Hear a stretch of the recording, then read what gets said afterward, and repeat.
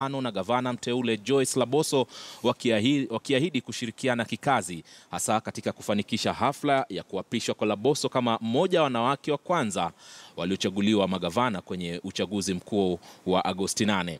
Rutto na Laboso wakizungumza kwenye kikao cha pamoja mapema alasiri ya leo wamesema hafla hiyo ambayo pia itahudhuriwa na Rais Uhuru Kenyatta itakuwa ya kihistoria.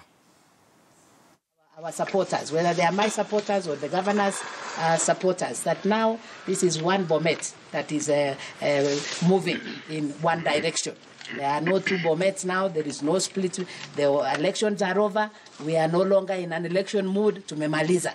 Sasa ni kuforge ahead, pamoja, as people of Bomet. And we look in one direction as we prepare to keenly see how we are going to develop Bomet. We want to call upon the people of Bomet to understand that this is a historic occasion, that this is an occasion for everyone.